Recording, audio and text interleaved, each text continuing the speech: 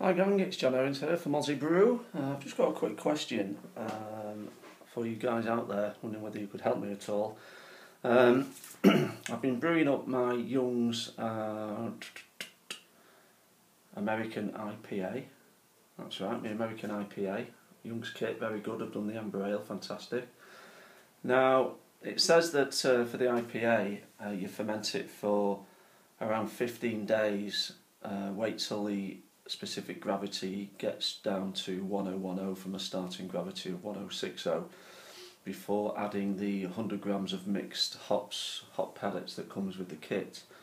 Now, and then obviously leaving it for a few more days before putting it into a secondary and then bottling off. Now, it's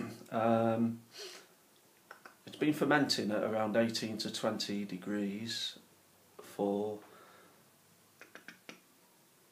20 days. It's 20 days, so it's 5 days over the sort of estimated time that this kit would take to ferment. And it's been doing it for 20 days, and the specific gravity is already at 1010, which is when they say you should add the hops. Now, I've got a bit of a problem. I'm just wondering whether you can help. Let me show you. Right, this is the FV with the kit in, and when I open it up, you can see that I've still got what I think is krausen.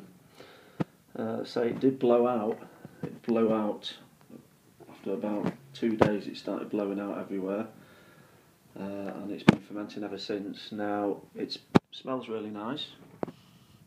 Smells absolutely fine. It's very near to the surface now, the krausen.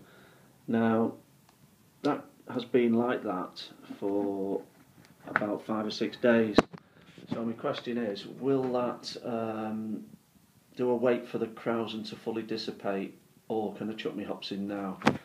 I'm just concerned that obviously it's reached its suggested final gravity of 1010. Oh, well, not its final gravity, it suggests that I throw the hops in when it is at 1010 and then wait till it gets below 1007 before bottling. So as I say, can I chuck my hops in now, guys, or should I give it 2 or 3 more days, see if those bubbles and that sort of very, very thin line of krausen dissipates before I do that? If you could just put what you think in the comments below, much appreciated. Thanks, guys.